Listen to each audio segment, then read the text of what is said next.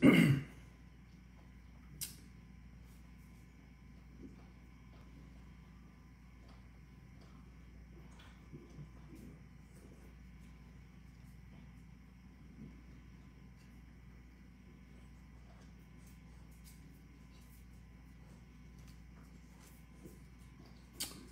God. Well, here we are, Thursday, the 23rd of July. It's a beautiful day in Little Rock, Arkansas. It's good to be with everyone again. We appreciate everyone that's listening in, and we've been praying for our Brother Painter's mother. She's been in the hospital, and she's been unresponsive, and so I don't know if she's regained conscious or not, but everyone does need to pray for her. And Brother Lyle, which is Brother Sonny Daniel's grandson in Poto, Oklahoma. He's been in the hospital and actually been on a ventilator, but I believe that they've maybe taken him off of it now. But I'm sure he still would appreciate all of our prayers. God would help him get a complete recovery here. Brother Shelby Weaver, he needs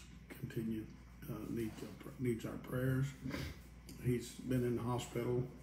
He had pneumonia, and then he wound up in the hospital and then back out of the hospital and back in, and actually tested positive for coronavirus. So he's really been sick, and we need to continue to pray for him. I don't think he's recovered yet. But and then Sister McPhee's sister passed away last week, and they buried her this past Monday, and so we need to continue to pray for that family. Anyway, I just want to welcome everyone and tell you I'm grateful that you're here. I might say something tonight about the order of God. Young ministers need to be instructed on God's order and how it works, and there's been some over the last few years. There's been some mention of camps in the body, and I might address that. And I know that, Brother Leniger gave us a message on the word camp in English. I know some of the Dominicans are listening, but in English, camp being spelled C-A-M-P.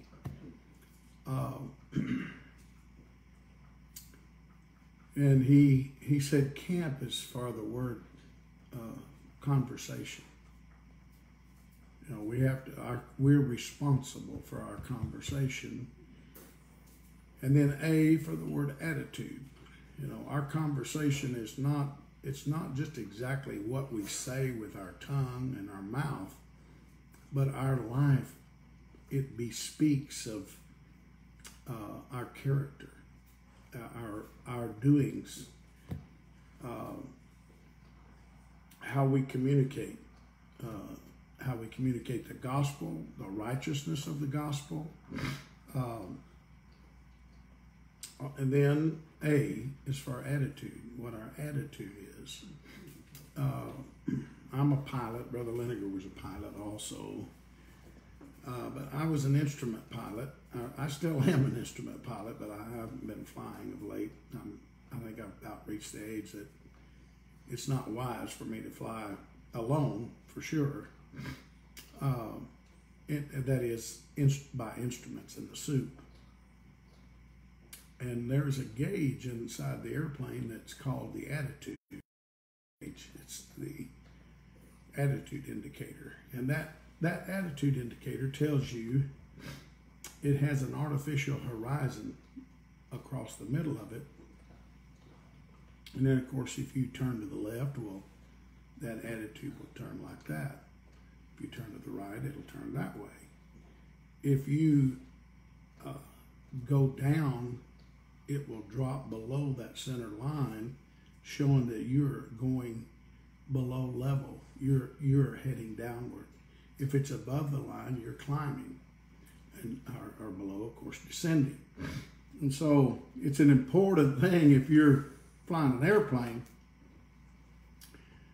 to know what your attitude is. To know, in other words, if you're in the clouds and you can't see, then you need to watch that attitude indicator. Of course, there's other indicators. Number one, your speed. Your speed indicator, if you're going down, is going to be climbing, going faster, faster, faster. If you're going up, it's going to be going slower, slower, slower.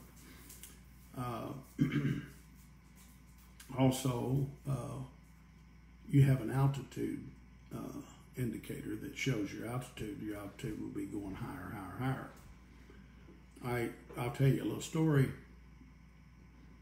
When I was a very young pilot, just learned how to fly, and we lived in Winters, Texas,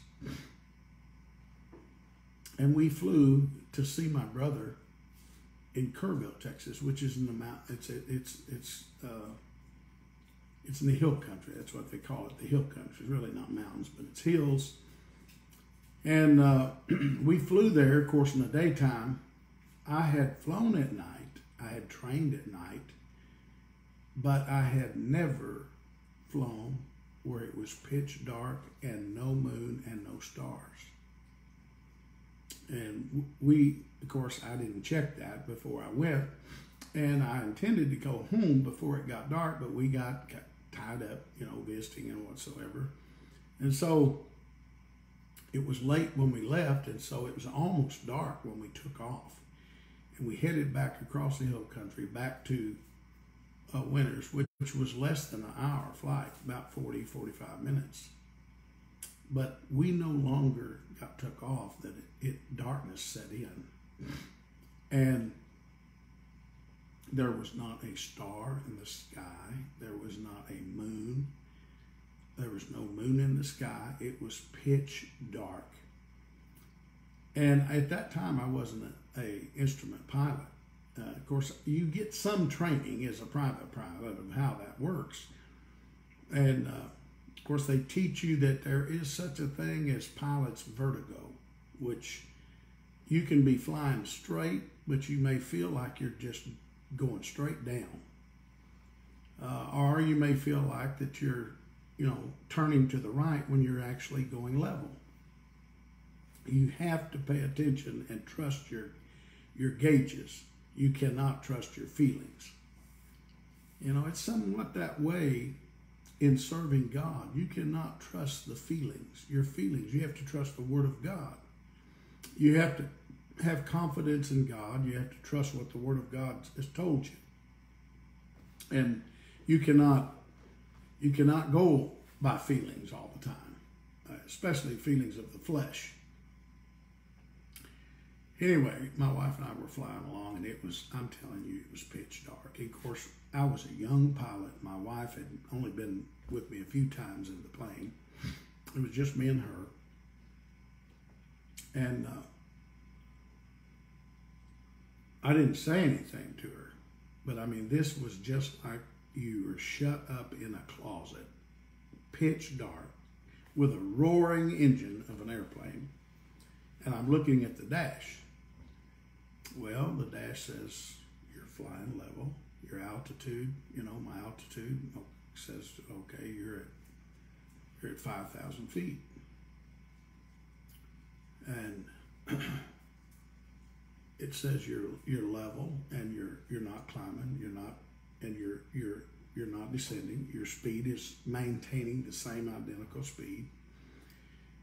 So everything's copacetic.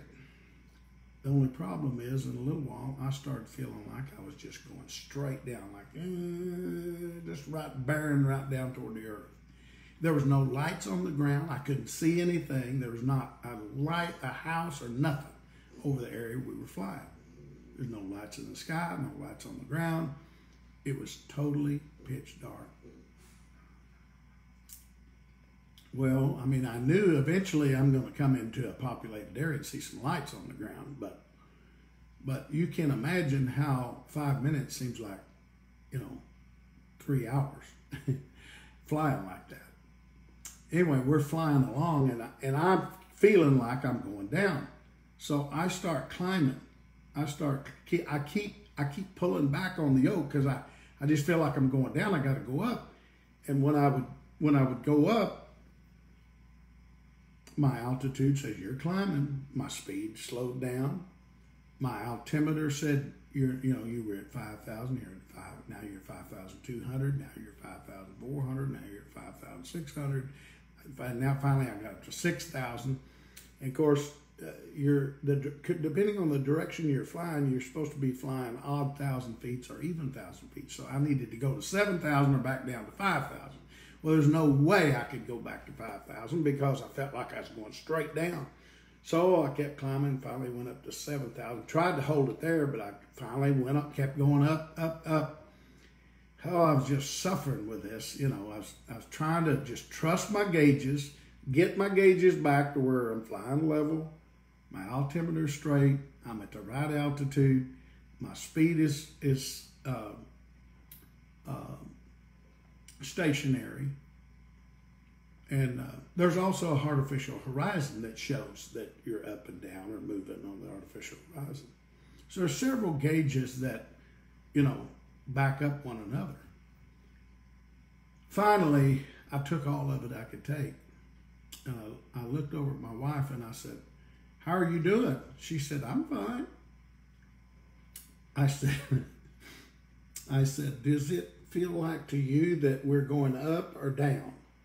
And she said, "You don't know if we're going up or down." I mean, she almost went hysterical. And I said, "Oh, no, I know. I just wondered how it felt to you." And but then I began to tell her, I began to show her on the gauges how I knew. And that helped me to begin to talk about the gauges, talk about our attitude and where we was in the sky. And finally, a little white light showed up on the ground. And then a little while, another one showed up. And it wasn't too long. We were at our home airport. The only problem is we were about 5,000 feet above the airport. I had to do quite a bit of circling to get down to get in a landing pattern because I was way too high. Anyway, I just told you that little story to tell you that your attitude, you have to govern your attitude by the Word of God and by your faith in God. Many times, a lot of times, there's problems in your life, and our attitudes need to be governed by the Word of God and by our faith in God. I was just going over this little word CAMP, C-A-M-P. Conversation, attitude, then the M is for motive, what our motive is. If we have a self-righteous motive, or if we're a selfish or covetous, if our motive is because we're maybe trying to be somebody, or cause others to believe that we're something or someone that we're not. Deceitfulness. And so to have a pure motive, to be pure, I'm not trying to be more than what I am. Paul said that in his letter to the Corinthians. He said, I'm not trying to stretch myself above my measure. He realized that he had a measure. In Ephesians, the 4th chapter, let me say something about that.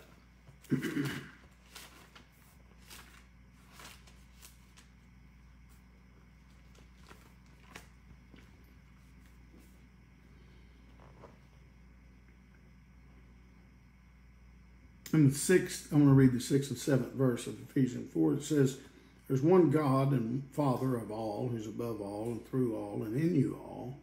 But unto every one of us is given grace according to the measure of the gift of Christ."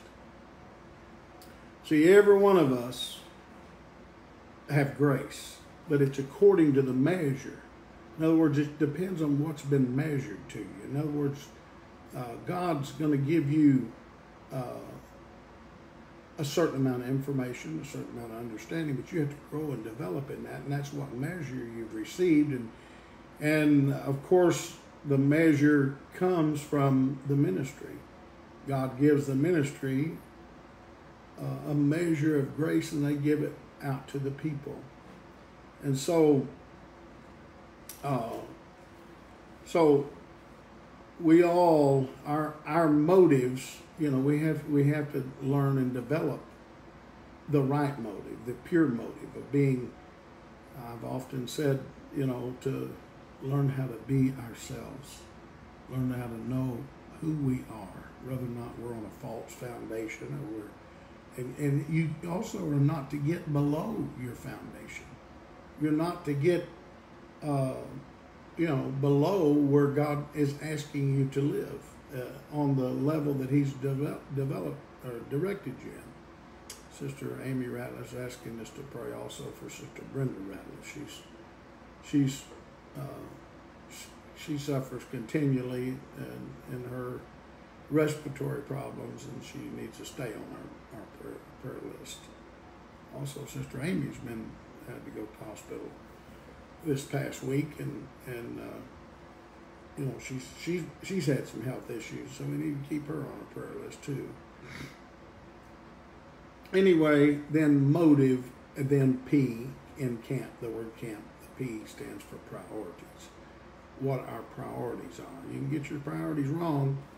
You can get your priorities out of balance. You can prioritize temporal things and not have a priority on spiritual things where you ought to have. Now, you have natural responsibilities, so you have to have a priority to meet the responsibility of the natural things that are in your life.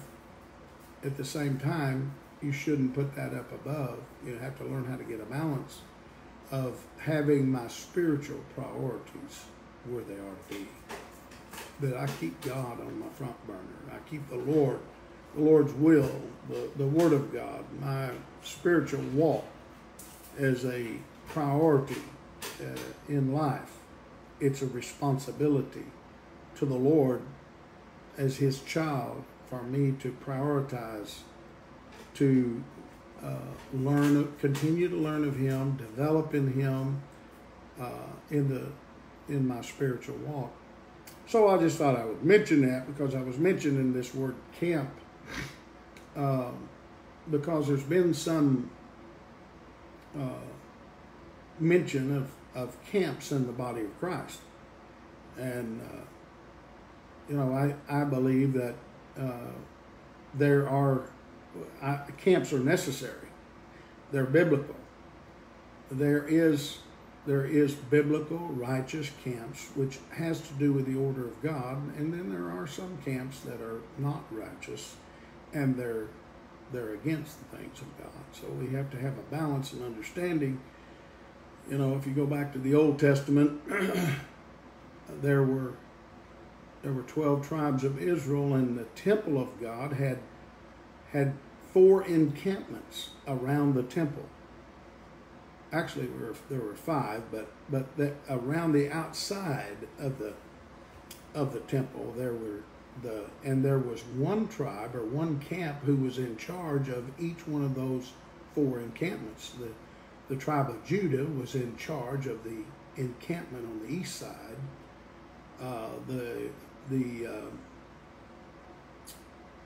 Let me try to remember. It's in Numbers, the 4th chapter. Reuben was over one of the encampments. And then, let's turn to Numbers 4. It'll take us a second to look at it because I'm not getting it in my mind right now. I just want you to know, and you might say, well, that was in the Old Testament. Well, the New Testament is just it's the Old Testament revealed, and the Old Testament's the New Testament concealed. So it's just one book.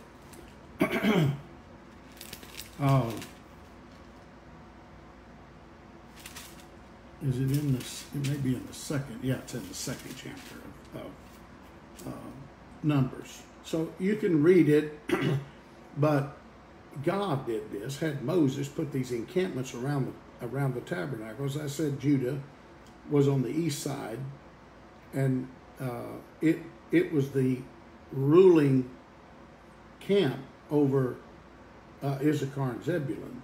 But then on the south side of the tabernacle, Reuben, his ensign or flag was that of a man. In fact, I think you could use these as the four beasts around the throne in the book of Revelations.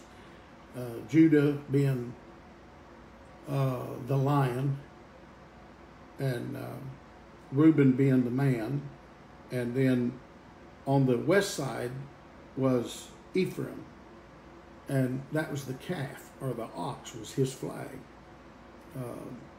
and that's in Deuteronomy 33 that tells you that. But then on the north side was Dan, and that his ensign was an eagle, and so those were the four encampments. Dan was over Asher and Naphtali.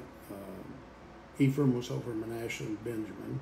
Reuben was over Simeon and Gad. Judah, I said, was over Issachar and Zebulun. But it actually goes back further than that, because this has to do with order. It has to do with order. See that encampment, Judah, Reuben, Ephraim, and Dan had a responsibility over those tribes and those encampments of those three tribes on all four sides of the tabernacle. Their responsibility, they were the head of it. They had to watch over the camp. They were the leading encampment or leading tribe of the encampment on each side. But we're talking about God's order. The Levitical priesthood was on the inside of that before the tabernacle. But those 12 tribes were protectors around the tabernacle, and they were encamped. That kept the tabernacle protected. It also kept all those tribes were protecting and guarding the camp. And so there's responsibilities of leadership there. But if you go back into God's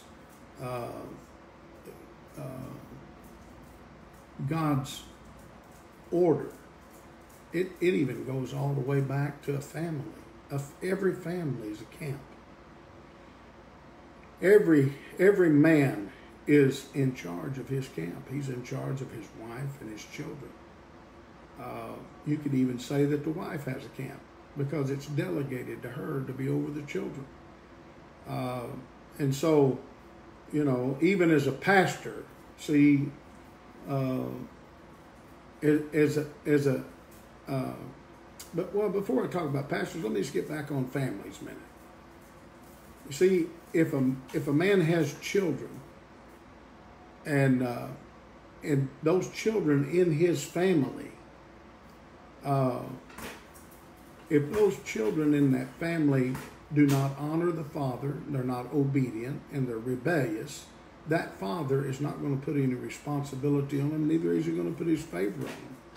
But if he's got, let's say, a faithful son, and that son works with him and is obedient and faithful to him and carries out his orders and is always there to work with him and support him, then who do you think that father's going to give responsibility?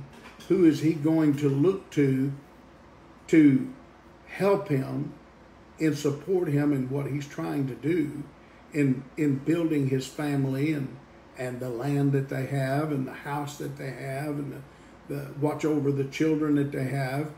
He's going to use the most faithful, the most obedient in his family. It's not that a man would love a child necessarily more than another. However, I do think that you can have a greater love for some of your offspring because some offspring are not worthy of your love. You may love them, but you may not like them. You may not like their attitude, their conversation, their attitude, their motive, their priorities in life. Even though you may teach them, if they rebel against you, you're not going to be able to build anything in your family with them. That's part of the natural order of God. It's that way in the church. See, a church, a pastor's over a church, and that is a camp. That's his camp. He's got a responsibility to it. And he should have, and he's got families in these churches. Now, he should not violate the camps of those families. He shouldn't violate the men. Those men, he needs to work with men and help those men to know how to rule over their own household.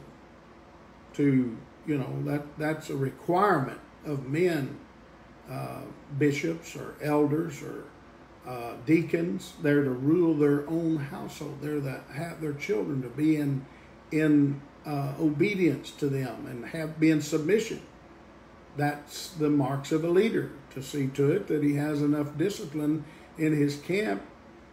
But a man shouldn't violate other men in his church. He should work with the men. He shouldn't go directly to the children or directly to the wives without talking to the man about it and letting the man do the correcting.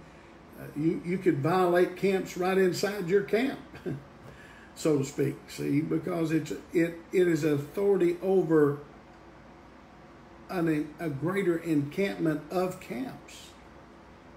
And so it's the same way, the world of business has robbed God's order. They wouldn't have any order if they hadn't followed God's order to some extent. If you're working on a job and you want to succeed in that job, then you better know who your supervisor is, who is your boss. See, like the Bible tells us, Jesus is the head of the body. Well, he's the head of the body the way a CEO is the head of a company. So you may work for a company, you may not deal directly with that CEO, but there's delegated authority down the line, and somebody's your boss that's got to answer to somebody who finally answers to the CEO. And Jesus is the head of every man in that way. However, he is our personal Lord and Savior, so everyone has the right to go directly to the Lord. But if you want the Lord to deal with your case, he's probably going to go through delegated authority to some extent. He's probably going to give your pastor messages that is going to deal with different situations in the church and help the families and individual lives. God does that through the anointed Word of God, teaching the principles that need to be taught, principles of righteousness and life. And who do you think your boss is going to elevate or give any responsibility to, or elevate possibly in pay, possibly in position? You can be assured it's going to be somebody he can trust, somebody that's faithful to him, someone that's loyal to him, someone that can stand and take his correction, his instruction, someone who's flexible enough that's going to be a part of that man's administration. See, the Apostle Paul, he's called the chief apostle to the Gentiles. And that man is chief over his administration. It's where is that in the second? In 2 Corinthians, the 12th chapter. I'll read it to you. It says,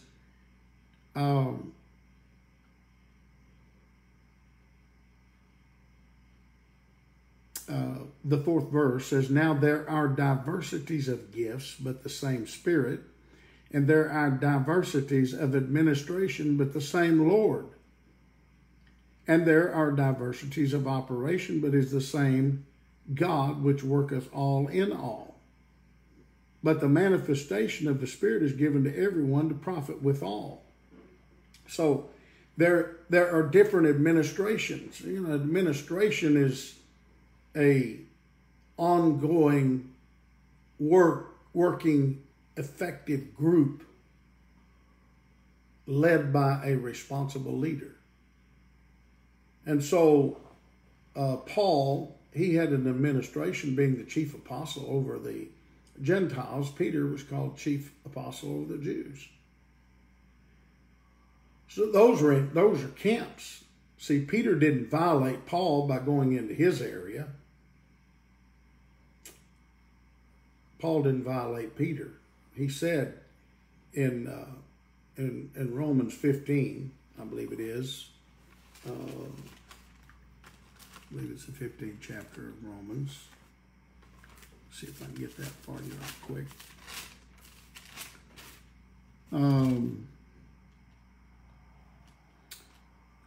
In the 20th verse it says, "Yea, so have I strived to preach the gospel, not where Christ was named, lest I should build upon another man's foundation.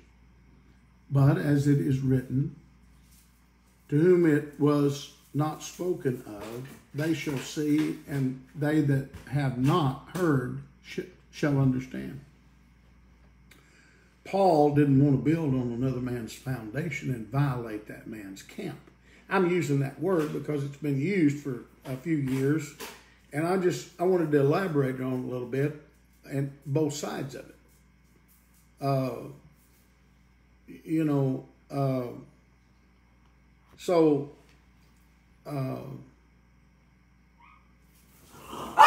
This encampment that I'm speaking of, excuse my dogs,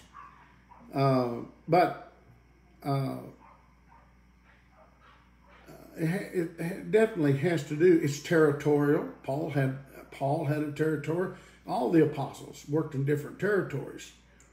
Now, it's easy when you read the New Testament to see that when the Apostle Paul died, Peter stepped in and began to help the works of Paul.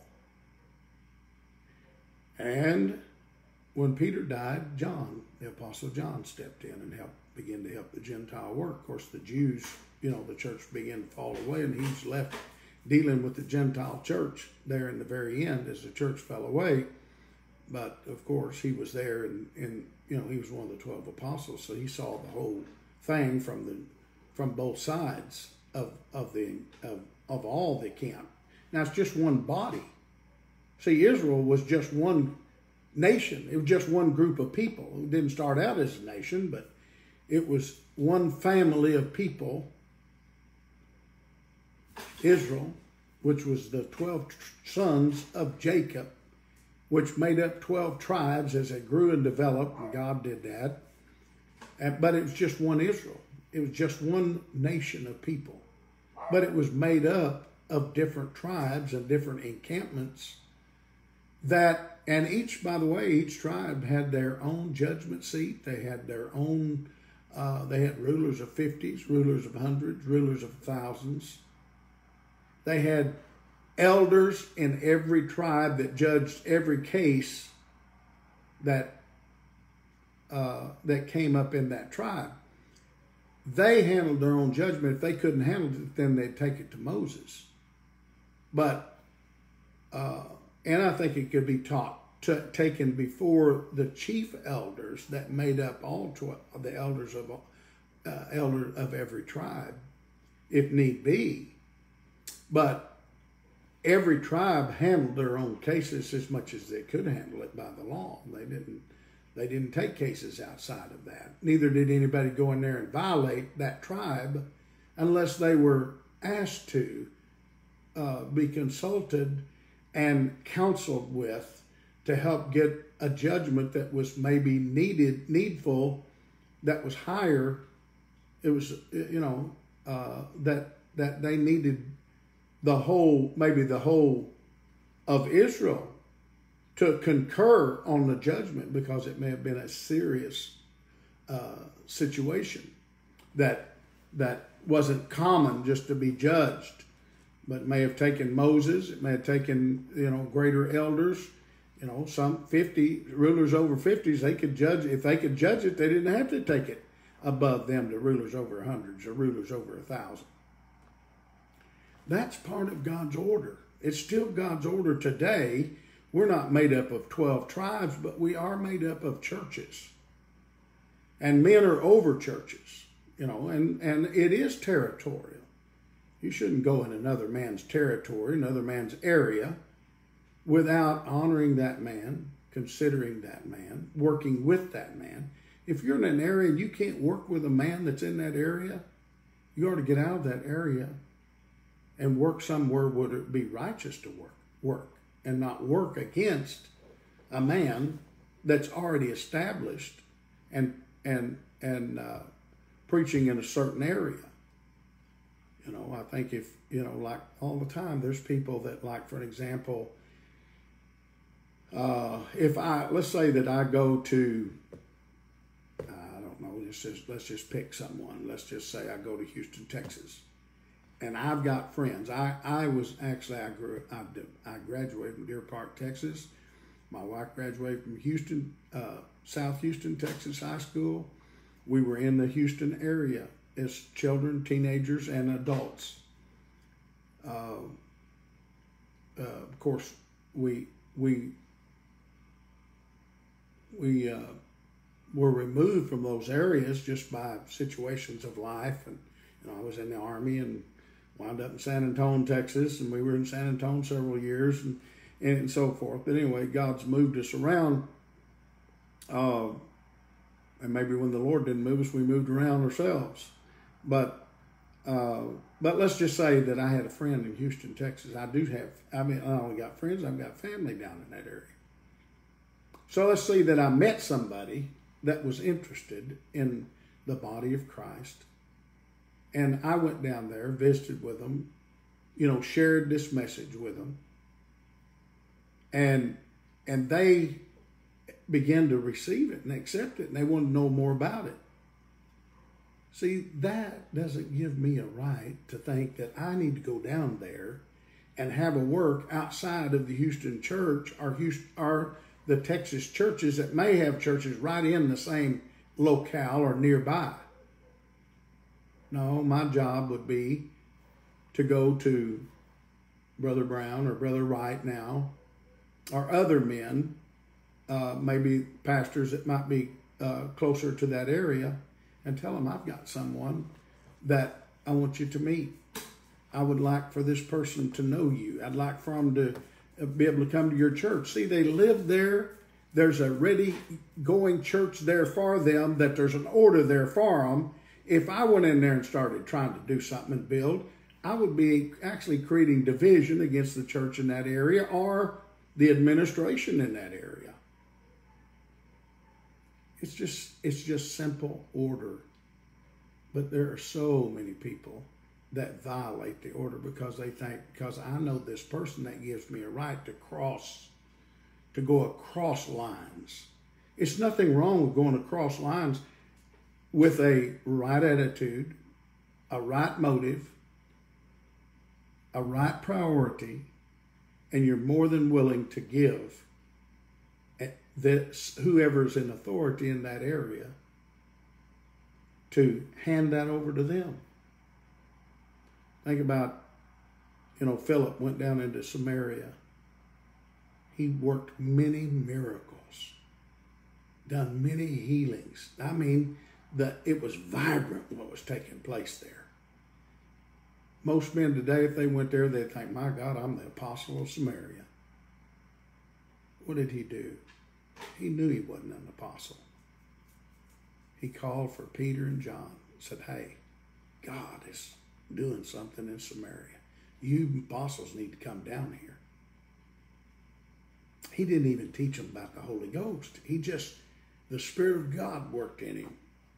And he was so happy to leave there after Peter and John got there and just go on his way. And he met up with a guy, a eunuch, in a chariot, reading the Bible, the book of Isaiah. And he was happy just to crawl on that chariot with that guy and say, do you know what you're reading? He said, no, how am I going to understand it if somebody don't explain me?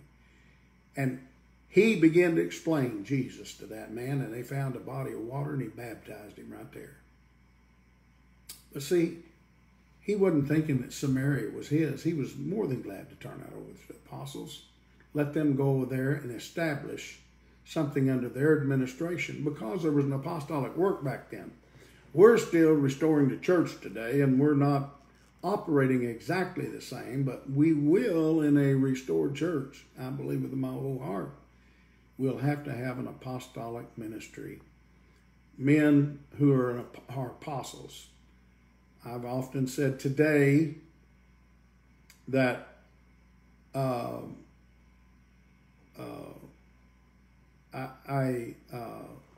have said today that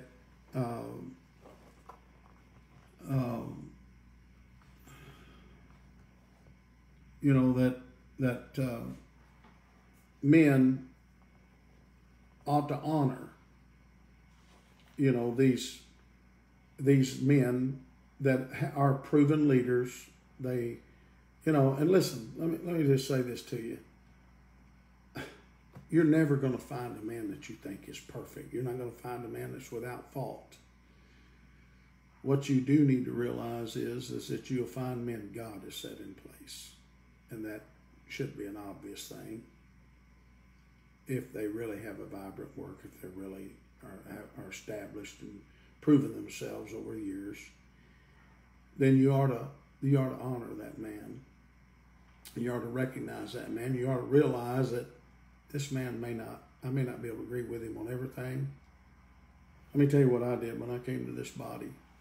I realized that, hey, these men have so much more than I have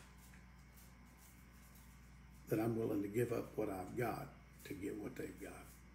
I would come way ahead on the trade. What I found out was I didn't have to give up anything that I had that was really, you know, it was really right. I really had something. Because most men don't try to take things away from you, especially if they're reasonable or, you know, but they're willing to share what they do have. Now, when you start trying to, you know, rise up on their level and try to, you know, correct them, you may be getting out of your place. But getting back to the order of God, what I was going to say was, men in these local churches, who do you think those pastors are going to use if they're not men? You know, I heard a great man in this body one time say this. He said, I was accused of being a yes man to my pastor, and his pastor was a great leader in this body. He said, I didn't deny it. He needed a yes man. He needed a faithful man. He needed a loyal man. He needed a man that would support him. He needed a man he was absolutely sold on the idea of working with that man. He said, what's wrong with that? Again, there are camps. There's administrations. You can tear it down into families inside a church. A church or a man that's over more churches. Those are camps. He has an administration that he works over. Then, you know, there are leaders in the body. What I was going to say earlier is I have said that in the body of Christ, the general meetings and the ministers' meetings we've had is the glue that has held us together these years while the church is being restored. See, what held the early church together were apostles, men with the power and demonstration of the Spirit of God that were together. Those apostles were together, even though, you know, they may have hit a bump once in a while. You know, remember Peter was rebuked by the apostle Paul. Peter had a higher position than Paul did, certainly at the time. But Peter took the rebuke. He took it. He realized it was from God. They worked it out. Those men had fear of God and fear of one another, or of violating one another. And I'm sure they had fear of violating other ministers of the fivefold ministry as well as saints. I can tell you at my age and the years of experience I have, I fear the saints of God. Who I fear the most are people that I know are going to obey me when I give them counsel or instruction. People who do not argue, people who support me, people who are faithful. Who do you think I'm going to elevate if it's not men that I trust, men that have showed their faithfulness, men that I haven't had to wrangle with, to get them to agree with me, whether they agreed or not. At least they had enough wisdom to realize that I'm not going to get anywhere trying to wrestle with this man of God that's over me in the Lord. Now, at the same time, I think there's a way to appeal. Now, I've said quite a bit here about order and camps or different responsibilities. Now, there is another camp that's not righteous, and that's men that work against order, men that, and normally, you'll get it. I don't know if there's a church without it.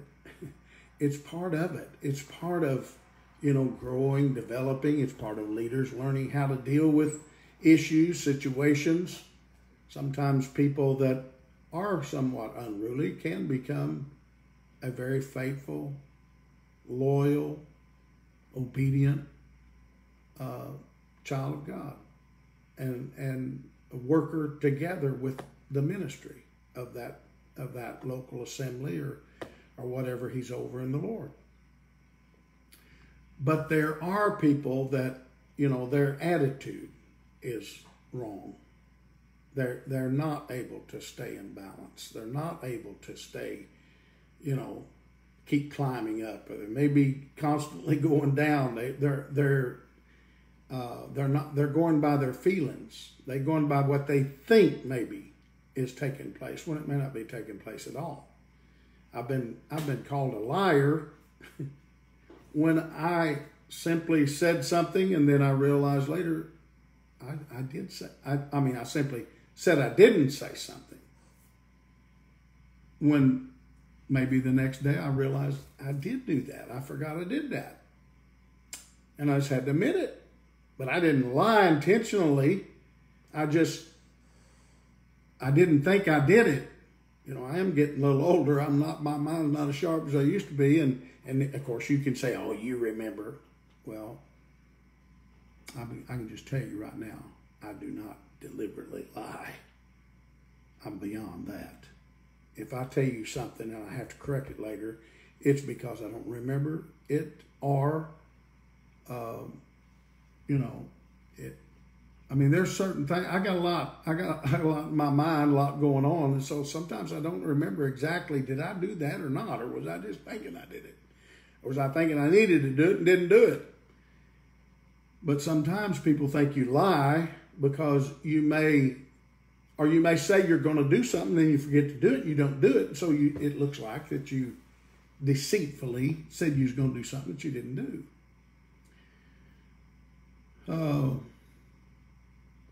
Anyway, there are other camps. I'll just mention that. Now I'm not thinking of any one camp right now.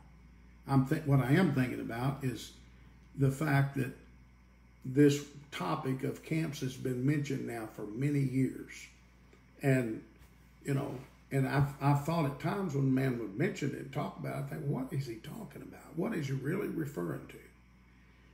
But I know I've evaluated and considered it for some time. I guess I should have just at one point asked the question.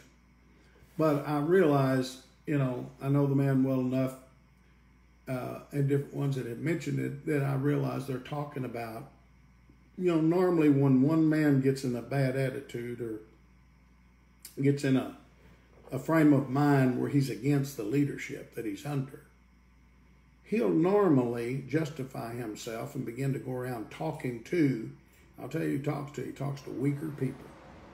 He's not going to talk to somebody that's going to shut him down right away and say, hey, I'm not going to receive an accusation against an elder like that. We're not going to gossip like you're doing.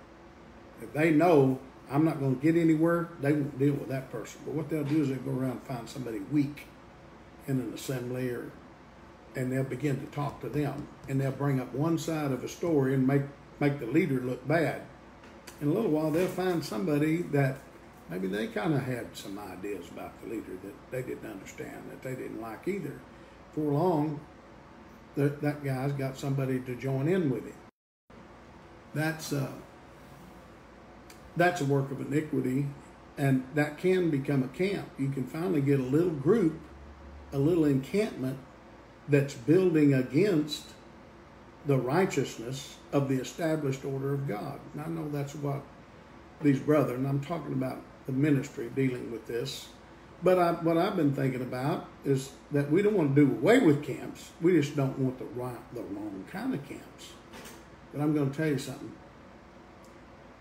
As long as there's flesh in the body of Christ, we will have the wrong kind of camps. Jesus said it. He said, heresy must come, but woe be unto him by whom it comes. It's going to happen. People are going to rise up against chosen men of God. And they're going to suffer for it. I've watched it now for well over 40 years. I've never seen anybody rise up against order, against men that are proven men. Even if the man was wrong, you still won't be able to survive rising up against him. God's the only one that will take him out, or the men of God, if he does something severe enough that he'd need to be taken out of that position.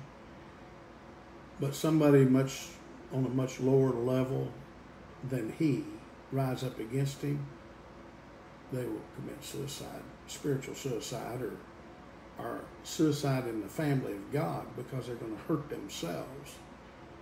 And but let me say this: the ministry is patient, and it's got a lot of grace. And so a lot of times men work, and they may work wrong, they may build an encampment wrong, but men of God want everyone to be saved that can be saved. And so they tolerate that, and they work with it, and they try to save everything that can be saved and forgive everything that can be forgiven. Now, they may get a wisdom that they finally realize that I can't use that person. That person's too corrupt, or that person's got too many problems that I'm going to have to deal with. It's going to continually tear down and hurt the work of God. And I just can't help that person. That person it's just trouble. They'll do good for a while, and then here's trouble. And so you finally have to realize that that person is hurtful to the work of God, and I can't work with them. And sometimes you just have to turn someone over to Satan,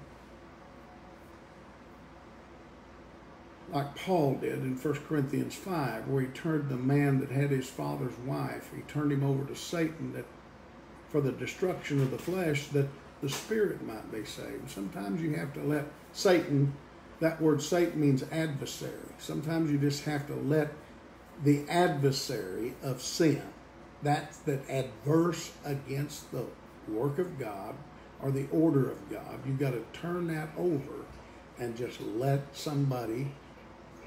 it work detrimental to them, and get that out of the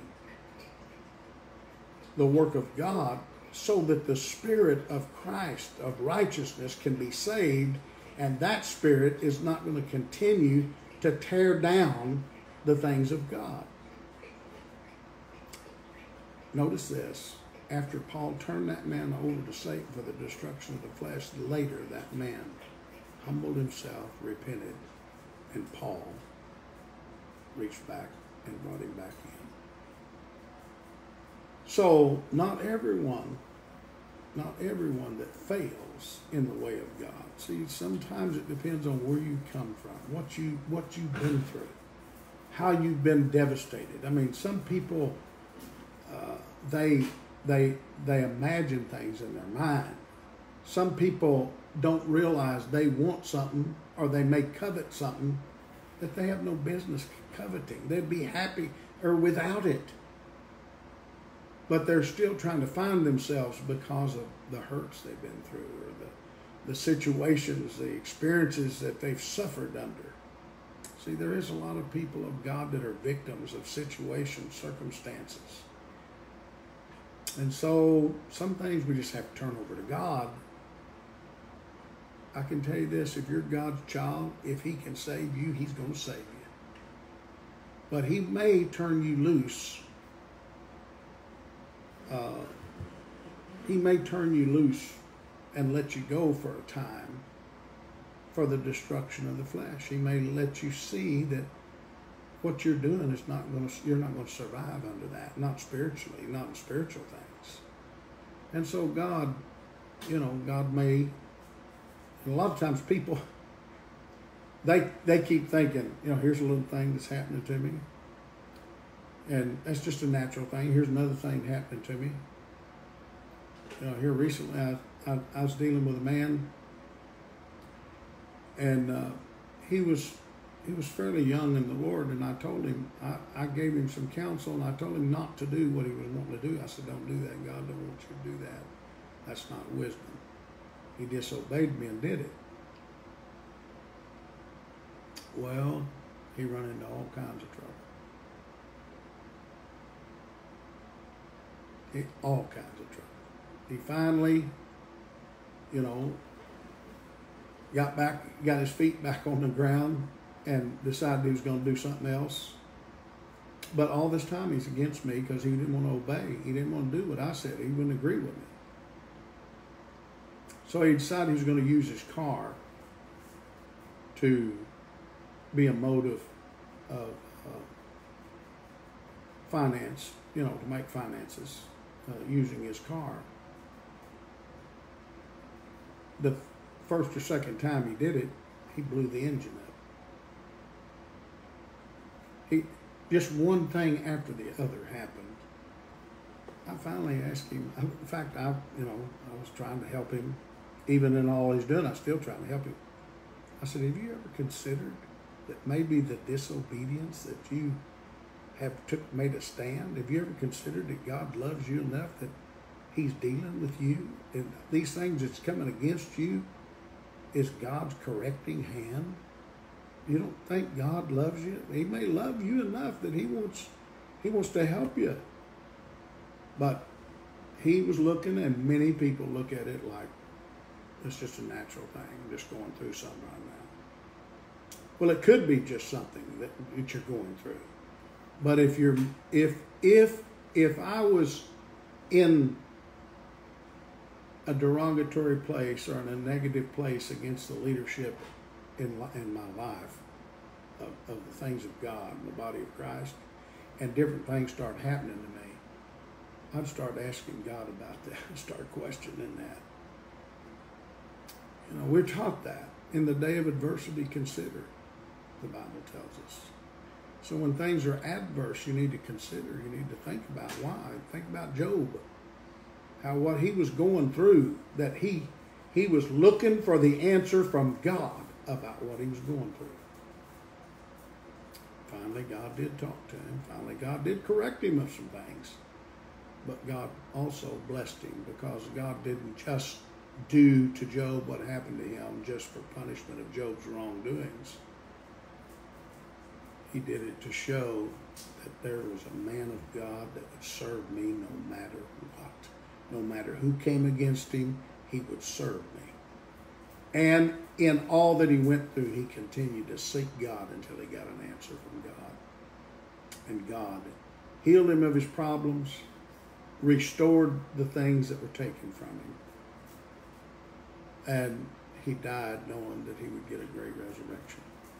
Anyway, I just thought I would mention some of these things about the order of God. I don't want us to throw camps away, and we might not already use that word, but you could call them families, you could call them, elements. I don't think there's anything wrong with calling them camps. The body of Christ is made up of camps, encampments. of administrations of men of God that are watching over the people of God. In those camps are families, little camps, that those fathers, those righteous men are looking over their family or their little camps. They shouldn't be violated. Neither should the order of God on any level. But there are other camps that are wrong, they're not righteous. And those camps ought to be dealt with, and they should be judged. Maybe they should be judged, but with a lot of patience, a lot of tenderness, a lot of desire to save. At the same time, sometimes you can't deal with a camp that is devastating to your encampment. And so sometimes you have to, you can't use that camp. You can't let it operate inside of your administration. So we just have to, we hope that it never comes to that. We hope that the people of God will have peace and work together.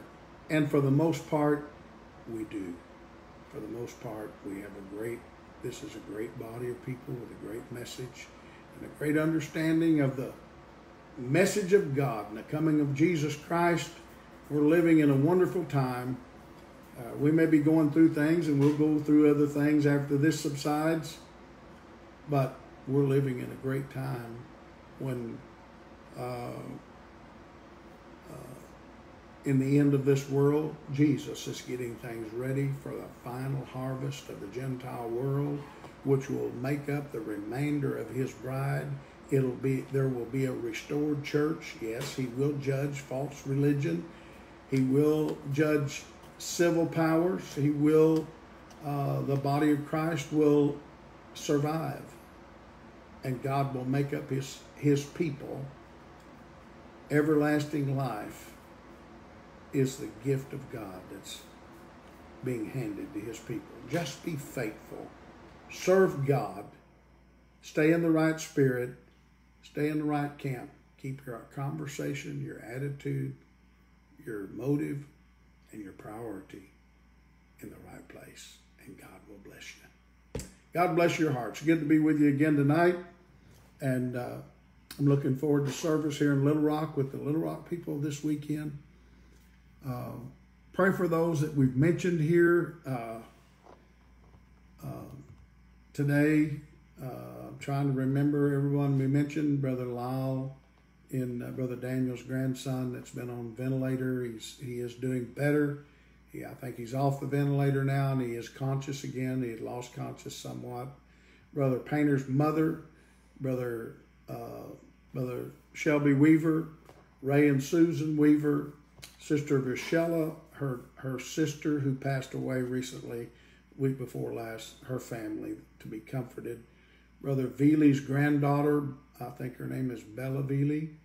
I think she's something like 9 years old. Remember Sister Ann McGowan? She's going to have a medical procedure pretty soon. But anyway, she also needs our prayers. Brother Roy Durham is going to have a medical procedure coming up. We need to keep him in our prayers. Of course, I've mentioned Brother Gary Wright and the treatment he's under for the cancer that he's suffering with. Brother Ken Jacoby, I haven't got a report on him the last few days, but he does have coronavirus. He has been on a ventilator, and he's been in very bad condition. Please pray for him. There is a brother under Brother Bai's ministry in I believe it's in Orlando, Florida. Remember him. Pray for Sister Holly Loriano. She's had some possible exposure to this virus also. So remember all of these things in our prayers. Remember the leaders in our nation. Brother Daniels, keep Brother Bill Daniels in your prayers. He's all suffering with congestive heart failure. He's just up and down with it. Let's just keep him on our prayer list. I'd like to see him live about another 20 years. He's such a precious brother and elder in our church. Remember him. Brother Ron Johnson's wife, Beth. Remember her down in Georgia. They're having to stay down there because of their insurance is not covered in Arkansas. So please remember them.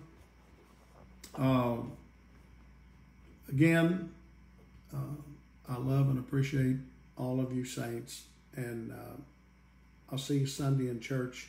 Again, 9:30, continental style breakfast. At 9:30, Bible study at 10. At 11 o'clock, 10:45, the band goes upstairs for practice. 11:30, regular service.